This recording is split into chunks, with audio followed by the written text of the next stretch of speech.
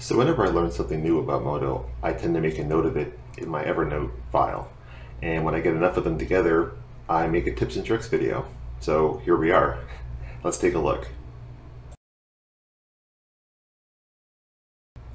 So real quick, this is a Bobby spawner from We Happy Few. You've probably seen this on my ArtStation. So I have that scene loaded and another scene loaded that just has the Bobby. And obviously, I need to use the Bobby with the Bobby spawner to make sure that it's the right scale and everything. Typically what I would do is import the Bobby mesh to this scene and place them and make sure that it fits.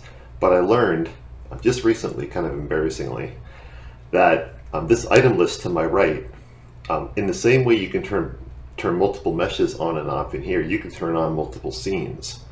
So the Bobby is its own scene, and the reference Bobby mesh is his own scene. But if I go down here and turn on the eyeball, that scene turns on as well. Now both scenes are visible within the viewport. Now I can't edit the Bobby because he's not part of the active file, but he is visible.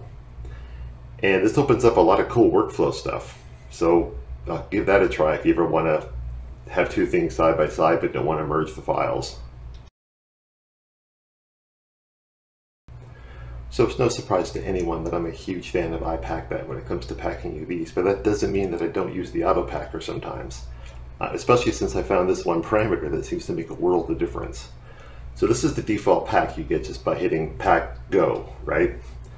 But if I call that pack dialog up and I change this gaps value from 20 down to say 10%, watch the difference in the pack. See, I'll toggle here a couple times, 20, 10, 20, 10.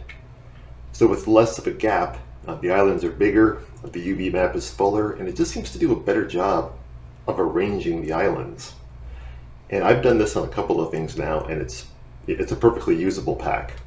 And it took about half a second to do. So that's something to keep in mind if you're looking for a good pack quickly. Now the one thing it doesn't do is use the interior space on islands that have holes, and that's something that iPackThat can still do better. So, weigh your options, and depending on what you're doing, this might be all you need to do. So obviously something we do a lot on MODO is move things around, and MODO is very generous with the options for doing that. With select through turned off and I turn on the movement widget, I can click outside of the shape and just drag stuff around, which is fantastic for tweaking.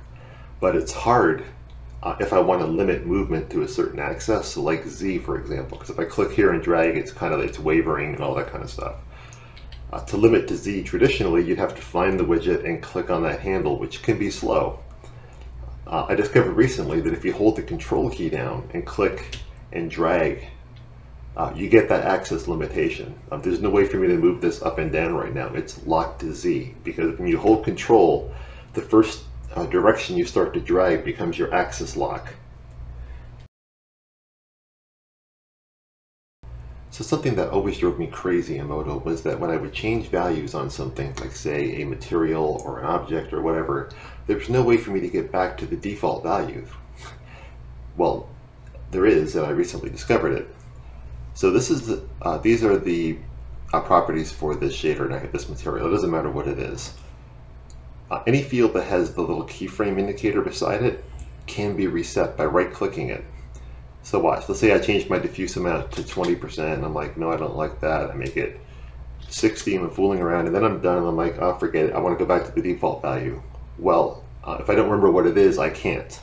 But since it's recording keyframes or something in the background, I'm not exactly sure what this is, but if you right-click that little dot and say remove all, that snaps you back to the default value.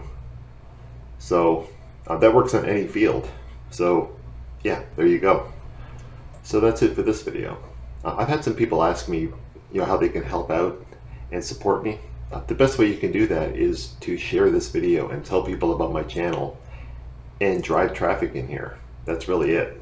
See you next time.